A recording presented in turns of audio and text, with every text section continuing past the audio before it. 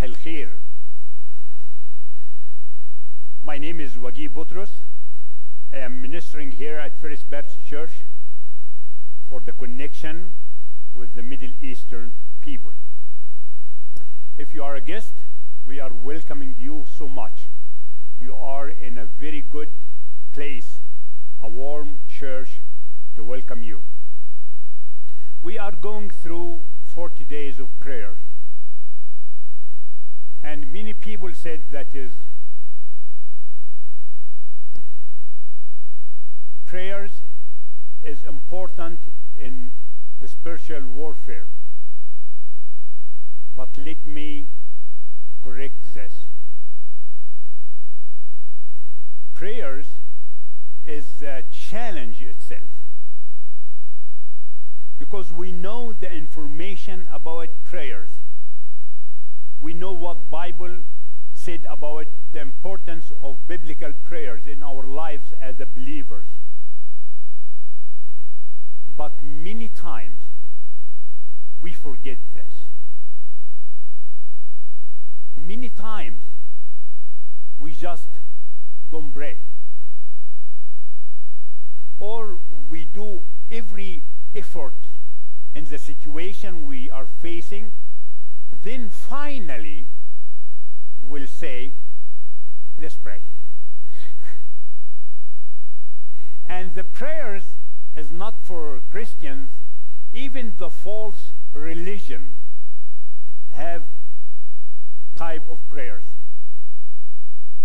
And before we start together, let's just see this two slides. And I will ask you about, we watch that. This is some Muslims' prayers in the train station, and just observe it.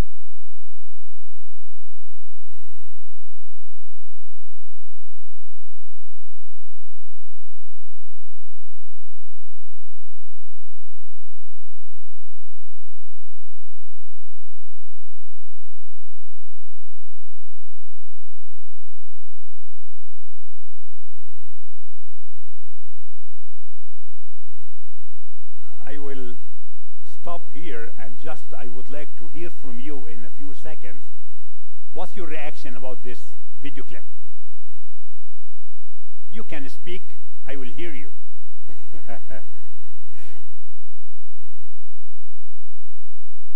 Yes, they are praying, and then they discover they will miss the train.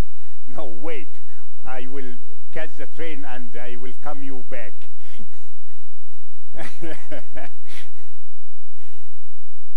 The next slide, you will see our spiritual cousin praying in the streets, and this is custom everywhere in the Middle East. Let's look at this. This is street, and during Friday, many streets blocked. Even cars or people cannot pass because they are praying.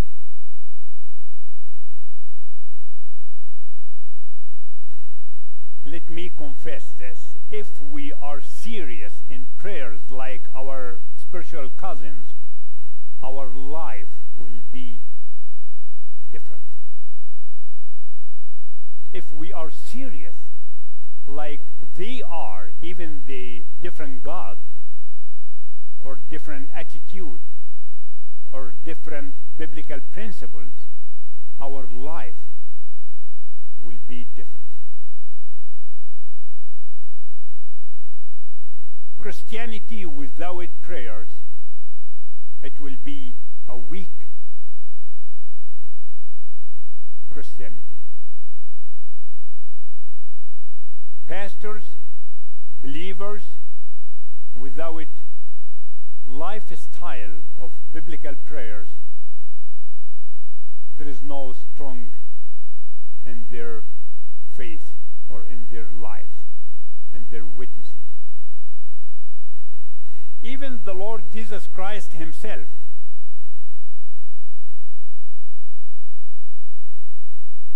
he said, don't pray like the people are praying in corners and in the synagogue and just would like the others so see them while they are praying. Pray in different style. Pray secretly. Prayers is connecting your heart with God's heart. It's not a physical activity in prayers, but it is heart speak to God.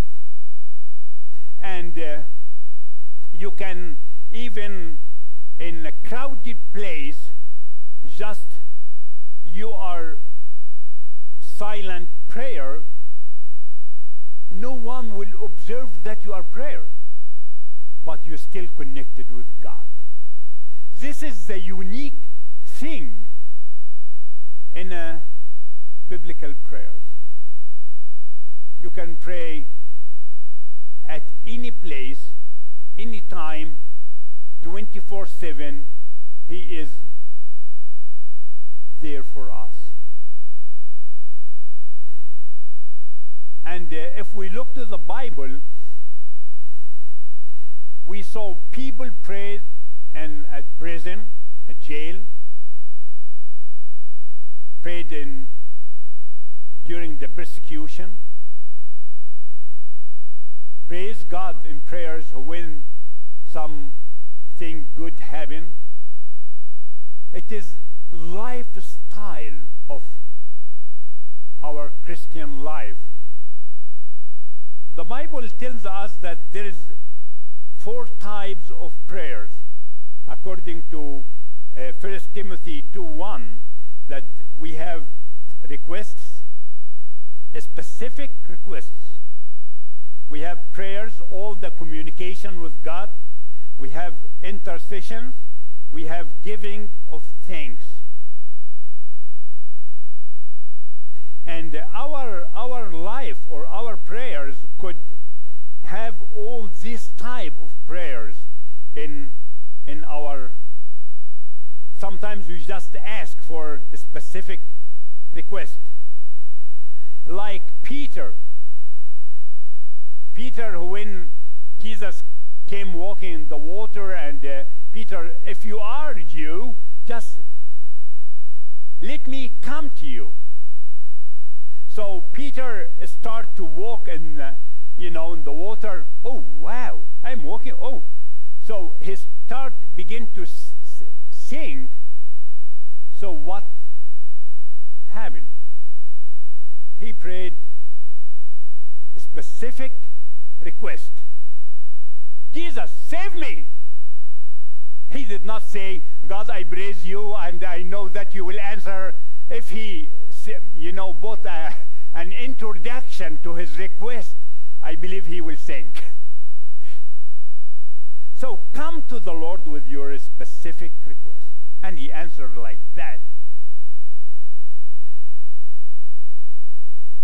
I would like to talk with you today about the powerful of biblical prayers. In John 15, verse 7, and by the authority of Pastor Lynn, if you don't have a Bible, you can take the Bible in front of you home.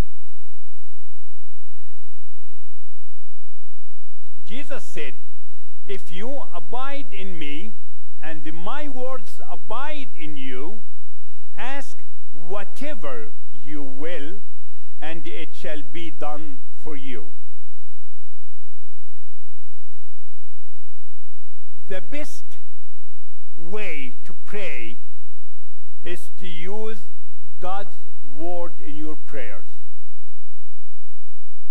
It is like you have a promise from someone and you go to him, you tell him, you promised me you will give me this gift. I come because you promised me. So you go to God, telling him, God, this is what you say in your word, and I am asking you to accomplish your promise, your word in my life. The best way to pray is to take the word of God and send it back to God. This is the best biblical, powerful prayers. Sometimes we go to pray like we are taking with God like a supermarket. God, there is a lack of sugar at home. Would you send 2 pounds of sugar? God, we need 2 pounds of bananas. God, I need a girl to marry. God, I need a job. God, help me financially. God, give me a good health. God is not a supermarket. God would like to have an intimacy relationship with you and me through prayers. How can we do that? I hear him from his word. I let his word abide in me, and then take the same word to him in prayers.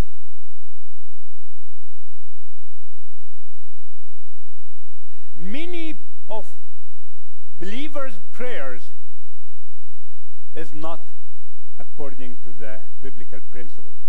Let me tell you some examples from the Middle Eastern. If I have a problem with Wally, so I go to God in prayers. God, take his health from him, please.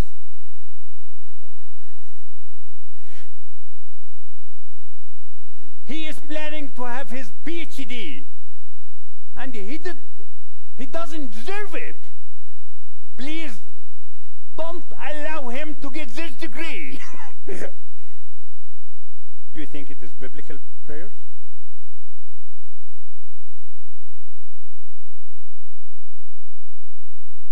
But if we ask ourselves, how can we abide in his word? What it means that?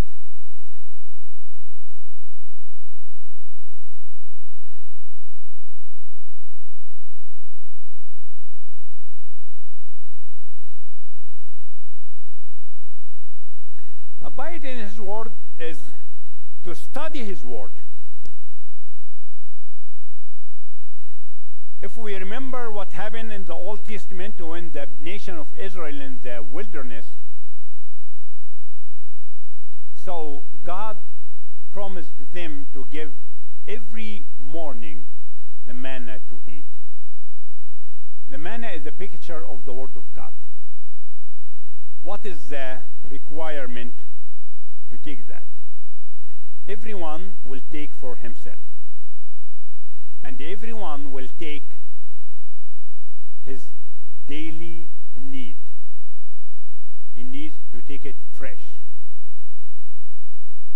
So we need to study the word of God in a daily basis, in a lifestyle, to eat the word of God, to study the word of God, to understand the word of God. So study the word of God. Not only that, not only through your intellectual thinking or your brain, your mind, but trusting the word of God. We need to trust the word of God, because it is the manual for my life and God's character. It is the way. If he asks me for something and give me direction in his word, I need to trust what the word of God said to me. Not only that, but to obey it. If the word of God asks me to forgive somebody, what is the reaction? Sometimes I say, no, I don't think Tim Hall is deserved to forgive him. No, the word of God is telling me to forgive him. It is unconditional forgiveness. To love. Love who? Even your enemy. Abide, that the word of God to abide in us, we need to obey the word of God. It is dangerous. Many Christians live what we call by masks. We have a mask at the church. I am a good man. I pray. Everybody at the church will say, wow, what a wonderful prayers. Then I go out, different person. If you saw me in the street or in the market, or you will see me as a miserable person. It is not the Christian life in prayers. We need to live Christ everywhere in the time. So to study the Word of God, trust His Word, obey His Word, and living His Word. This is what it means that the Word is abides in us.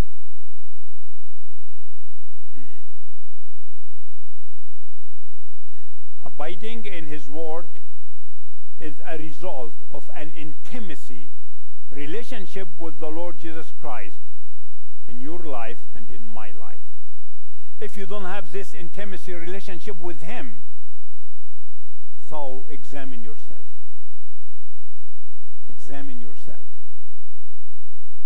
You have a sensitivity in everything in your life because this relationship.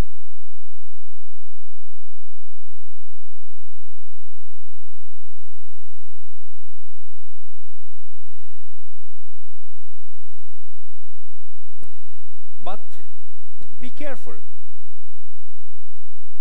There is something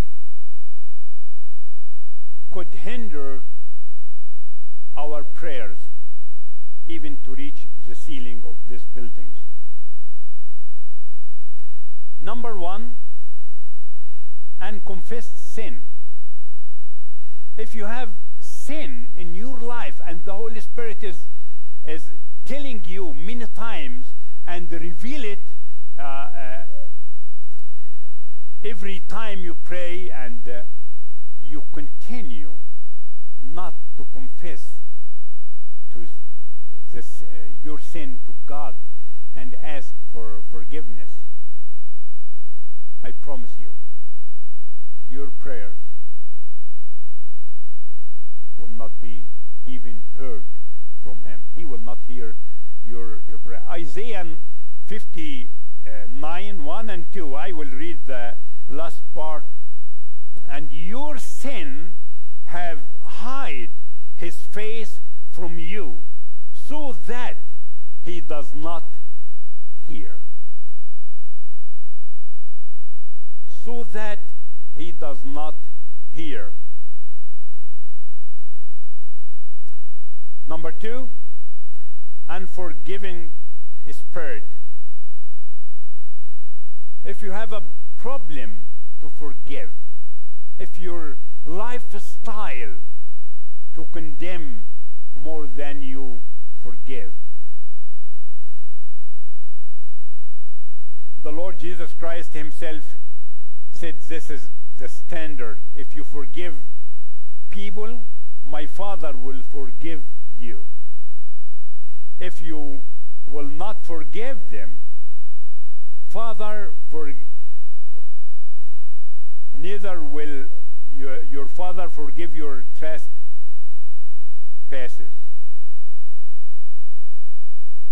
Number 3, if you have a bitterness with your mate or with others.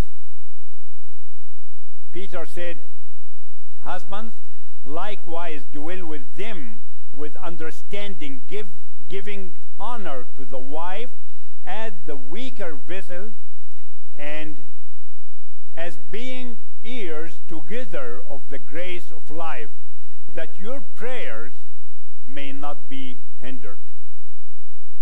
Living in harmony with your mate, with your friends, with your brothers is very important for your prayers to be answered. Number 4, what hinders our prayers? We don't ask. Not asking. James said that.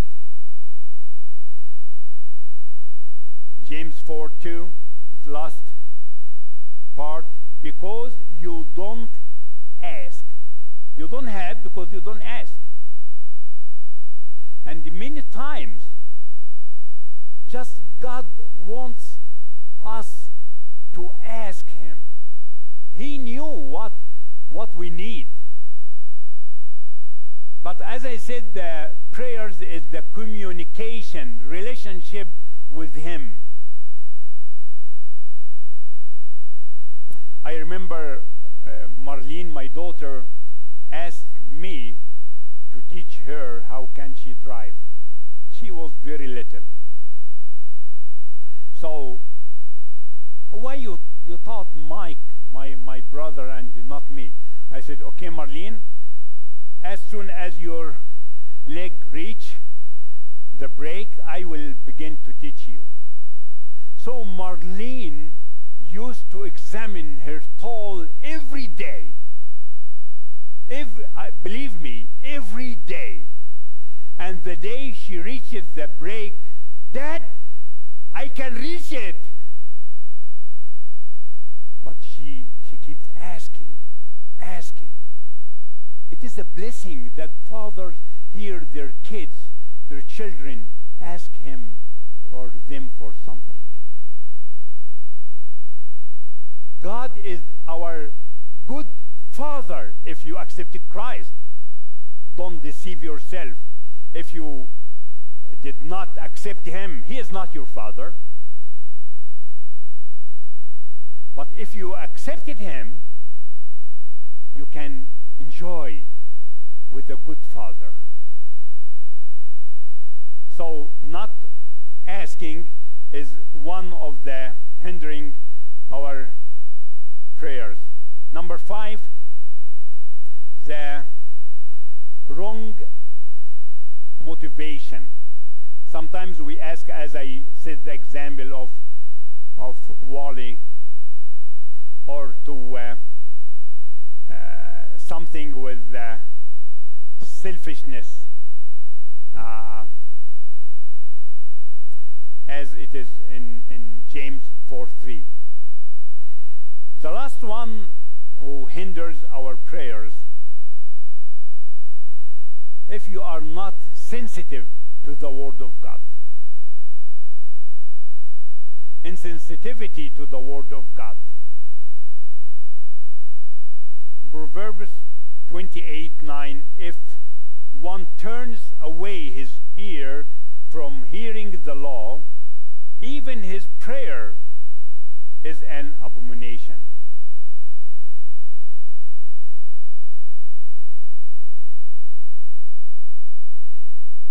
God is answering every biblical prayers. Even say, yes, take it, or yes, but wait, or no, it's not good for you. God is answering all the prayers. There is no prayers He is not answering it. Even He said, yes immediately, or wait, or is not good for you. And you can understand that through your intimacy relationship with the Lord Jesus Christ. Because if you are trusting Him, you know He is doing everything good for you. Yeah, I remember a story happened. It is a funny story that there is a man fall in love with a girl, and he asked her to marry, and then he fall in love with her, and then after a while she refused to marry him. Then he become angry, very angry. He become mad through angry, and they have to put him in a hospital because of his madness. And he stayed in a hospital for 4 months, and after he recovered and he is ready to leave the hospital, so he is going out from the hospital, taking them out. Then he heard a noisy, an angry man. He heard man more angry than him when he came to the hospital. So he asked, who is this man? I think he is very sick. He is very mad. Who is this? So they told him, the one who married your ex-girl. So he understood finally, oh God, you did not ask my prayers to marry her because you know ahead it is for my benefit to protect me. Sometimes we don't understand. You agree with me? Sometimes, why God? Why? No, just trust Him and wait for Him.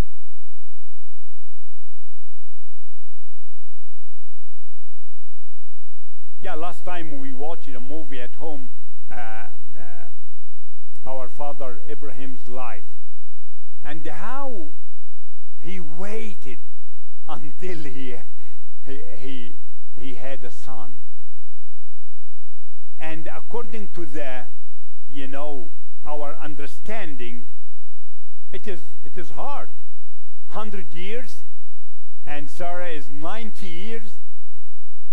When God promised, just wait. Just wait for Him. So, if it is the biblical prayers is powerful by this way, is there any example we can see in the Bible or in life? Yeah, I will take you very quick in some powerful biblical characters we can examine, and I will go just to let you see God change not. So what He did in the past, He can do it right now, and He will do it in future. He changed not. So the first person we can check, Elijah. And Elijah, James 5:17 said that is Elijah like a human being like us, and he prayed a prayer that there is no rain. And what happened? 3 years, 6 months, no rain. Really? Yes. And then he prayed that the rain will come, and the rain came, and there is a production from the earth, from the ground, from the soil. Is this a biblical prayer? Yes. If the prayers through your relationship with the Word of God and Christ, you can ask whatever, if it is according to his will. The second person is Hezekiah. Do you know his story? Raise your hand if you know the story of Hezekiah. Hezekiah was a king, and God sent him the prophet, and the prophet Isaiah told him, Hezekiah, prepare your house. You are going to die. Arrange everything in your house. So Hezekiah just start to pray and cry to God. And he uses the word of God in his prayers. What happened? Isaiah is leaving the city. Then the angel of the Lord came to him. Isaiah, go back to Hezekiah and tell him that I heard his prayers and I will answer his prayers. I will add 15 years to his life. Not only that, but I will rescue him from his enemies. Can you imagine that? You are going to die tomorrow, then God will add you 15 years. This happened with Hezekiah.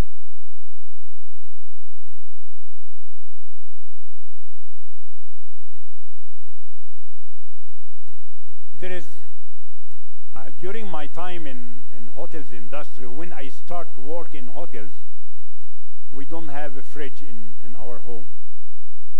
So the hotel used to have a lottery every Ramadan month and have a gifts for all the staff. And they draw the lottery, and if your name come for a fridge or whatever gifts they have. So, and all the family of the staff members come for iftar meal at the hotel. So my son was 5 years old, 6 years old, something like that. So he heard about that.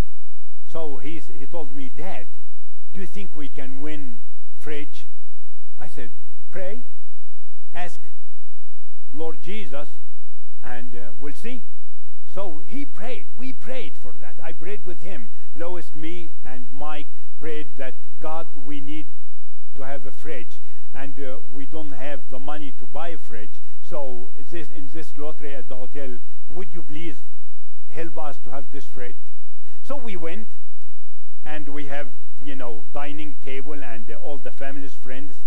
Then Mike every day, Dad, Jesus will give us the fridge. Okay. Dad, after the iftar meal, they start to draw the lottery. Mike left the table and stayed beside the platform. Then they said, next gift is the fridge, and they make and take the names. It come the general manager, and according to the protocol, if the general manager or his assistant win, they will not take it. They will draw one more.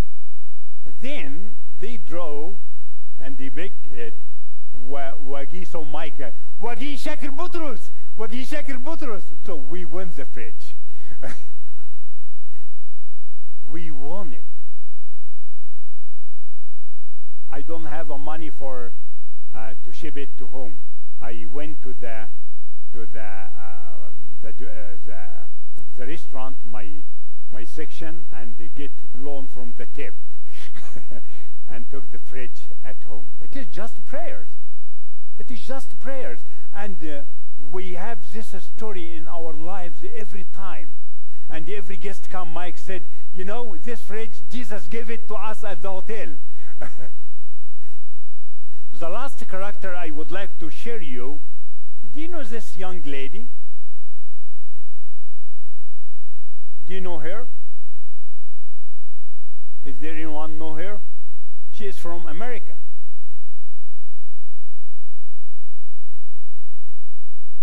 Her name is Lillian Trusher. Lillian Trusher from Jacksonville, Florida. She born September 27th, 1887, and died December 17, 1961. And I will very quick tell you about Lillian Trusher. Pastor Len, do you remember as youth when we went for the ordination? Lillian Trusher, 21, 23 years old. She is prepared for her marriage. Then she attended a seminar and feel that God is calling her to minister in Africa. So she went to apply for a job. She did not get the job. And then in her way back, she met a lady. Why you are sad, young lady? Yeah, I lost. I did not have my job. So she told her, I have an orphanage. Would you like to come to help me here in the States? She stayed with her 2 years. She loved the ministry more. Then she told her, God is calling me to go to Africa. So she met a pastor, is pastoring in Egypt during dinner. So the pastor asked her, where in Africa would you like to go? She said, I don't know. Do you have the money? She said, no. Is your family will support you?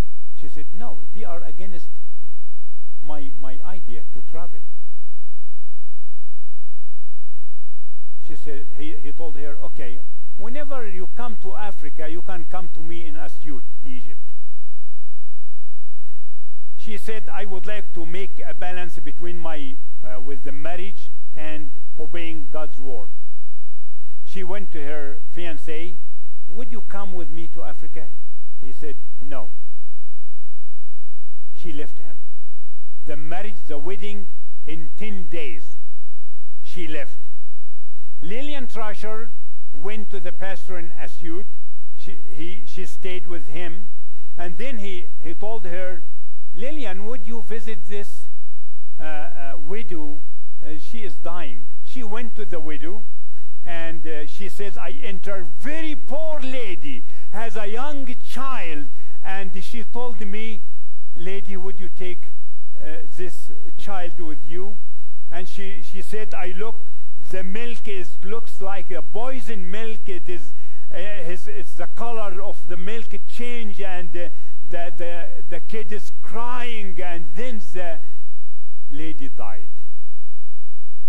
She said, I took the child with me and go with the missionary's place, and the child began to cry. So I decided to rent a small apartment so I will not bother the people at this place. Lillian Trusher, God gave her the biggest orphanage in the Middle East. There is many stories, I don't have time for it, but I will share you just one story. During the Second War, she decided to let every child and every widow go home to their neighbors or their relatives, because there is no money, there is nothing because of the war, nothing we have. So she gathered all the children and the widows at her place, said, I'm sorry to tell you that I'm going to let everyone go to his relative because we don't have anything. I'm sorry to tell you that. And after the war, probably I will call you back. So they told her, you taught us to pray. You taught us how can Jesus is answering our prayers. We will pray. Then all of them come, cry to the Lord. Please, Lord, we don't like to leave this place. We love Mother Lillian. Please, Lord. She said, next day I received a phone call from an American ambassador in Cairo. Lillian, I need you to come as soon as you can. She said, I don't know what is happening. So I left Asyut to Cairo, and in my way, I'm thinking, why he is calling me by this way? She arrived, so he told her, Lillian, I would like to tell you this story. There is an American ship is going to Greece, have a lot of things, food, blanks, everything, medicine, and in their way, the captain hears that Greece, the German attacks Greece, so they decided not to go. And the captain decided to unload everything in the sea and go back to the States. But one of the staff members at the ship come to the captain. He is from Switzerland. He called him, my mom told me she is praying for Lillian, has an orphanage in Egypt. Would you please try to go to Alexandria and leave all this instead of throwing them in the sea in Alexandria? He said, Alexandria they are attacking Alexandria too. He said, please, please, my mom used to pray for her. Please let us try that. They arrived to Alexandria, and everything arrived safe in Alexandria. The ambassador called Lillian, take whatever you want from this ship. She took everything, go to Asyut.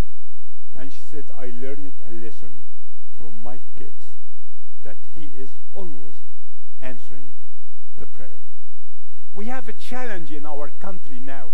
We need to pray as a church for the problem of abortion. We need to pray continually, not 40 days of prayers. We need to pray for people. We would like them to taste the gospel, knew the Lord Jesus Christ, to accept him continually. He is answering the prayers. He is answering the prayers. There is nothing impossible for him. Just pray. Just pray and be sure that nothing is hindering your prayers. Let's pray.